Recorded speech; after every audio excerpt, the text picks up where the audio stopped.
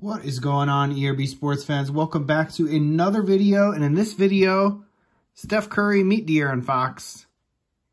This is the first round playoff matchup that I was absolutely looking forward to and dreading at the same time. These are two of my favorite players. I collect a ton of Steph Curry, collect a ton of De'Aaron Fox. De'Aaron Fox finally on the playoffs with the Kings. I called it. I told everybody when I was buying his cards for the last year and a half, I said, I feel like this team is going to make a turnaround. They hired Mike Brown, and they finally look like they're turning the corner. Finished third in the Western Conference, but they have to play the defending champion Golden State Warriors. Ouch. But you never know what can happen. So I want to give you guys a breakdown of what I think will happen in this series, or what I hope will happen. Either way, I think I'm going to come out happy. If it goes deep and the Warriors win, I'm going to be happy. Steph Curry is going to make a deep playoff run. I think if they get by the Kings, they're going probably all the way to the finals again. And then if the Kings win, I'm going to be very, very happy because they will make the second round. And to be honest, I'll probably try to sell a few of the cards that I have. Not trying to pump and dump De'Aaron Fox, but I've been sitting on a lot of De'Aaron Fox for a while, and I'll probably get rid of some doubles.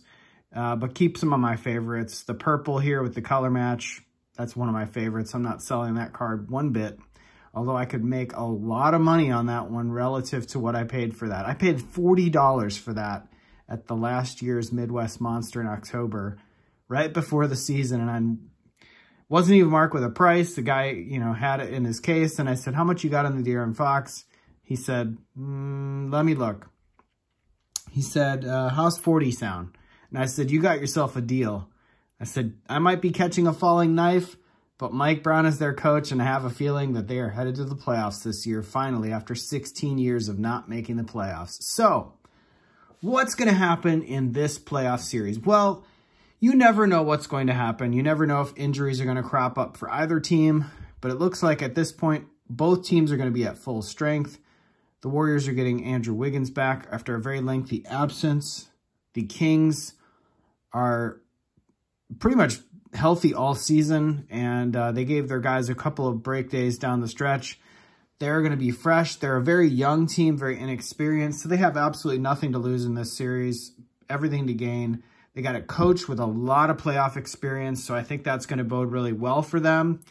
Mike Brown's going to get them prepared to play. I think either way, this is probably going to go 6 or 7 games as I pay attention to the Matt George Locked On Kings podcast a lot. That's kind of his pick. Not riding with Matt George's pick, but just in general, I think that the Kings are good enough to give the Warriors 2 or 3 games, if not win the series. And I think the Warriors are good enough to give the Kings 2 or 3 games, if not win the series. So this should be a very entertaining matchup. 2 really good point guards going against each other. I don't know. Maybe if I'm getting out in front of my skis, I think we might see a little bit of a chance at a changing of the guard.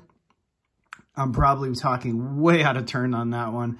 People are going to bash me for that. They're going to say, why aren't you talking about Ja Morant or Luka Doncic as changing of the guard? Well, I don't know. De'Aaron Fox is just a different player. He's a different player than those guys. He plays his own game. He's a very fast player, very clutch player, and I like to watch him. So let's see what will happen. But give you guys a couple of betting picks that I think might be interesting to take a look at for this playoff series. I was looking at points per game. They had the over-under for De'Aaron Fox set, I believe, at 26.3 points per game, if I'm not mistaken. I think I would probably take the over in that. I think that's a pretty safe bet. De'Aaron Fox is not going to get, 26.3 was the over-under. I think that's a pretty safe bet. I think he's going to go over. His season average is 25.3, but he had a lengthy stretch in the middle part of the season right after the All-Star break where he was scoring 30 points plus a night. They're going to need his scoring if they're going to win this game. And rotations tighten up down the stretch. So unless they play really good defense against De'Aaron Fox, I think he's going to put up 20 to 25 shots a game. And I think he's going to have a really good chance to score on the order of 28 to 30 points a night. I might be way, way overestimating it, but I think the over in 26.3 points is a pretty safe bet for De'Aaron Fox. Then we've got Steph Curry on the other side of the ball. His over-under for points in this series is 29.6. I'd probably take the under. I'd probably take the under in that. I think he's probably going to average about 28.5.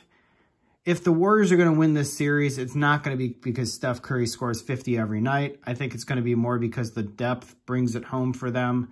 I think the Kings, you know, their big two, Fox and Sabonis, could certainly give the Warriors a little bit of trouble if they stay out of foul trouble. Sabonis has been one that's prone to get foul trouble routinely this year, so you never know what will happen there. I think in the season series, if I'm not mistaken, I can't remember if these teams played 4 or 5 games. I know the Kings won at least 1, maybe 2 games, and I think the Warriors won 3. So I think they're either 3-1 or 3-2 in the season series, and that probably is another reason why many pundits are picking the Warriors to win this series, because the Warriors are at full strength and the Kings are very inexperienced. But either way, it's going to be a fun series to watch. So from a card standpoint, I don't know what will happen. I think if the Kings win more games early on in the series, De'Aaron Fox's prices will spike just a little bit. Steph Curry's prices have such a good floor built in anyway, and I'm not selling any Steph Curry cards anytime soon. In fact, probably never. But I certainly would like to move off of some of De'Aaron Fox, but not the good ones, of course. And anyway, guys, hope you enjoyed this little couple-minute video talking about my favorite first-round matchup of the NBA playoffs. Steph Curry against De'Aaron Fox, Sacramento Kings against the Golden State Warriors. It should be very, very fun. Cannot wait for tomorrow night's game in the Golden One Center. And the Kings crowd is going to be rocking. So take care, everybody. Thanks again for watching. Like, subscribe, share, comment down below. And I will see you in the next video. Good night, everybody.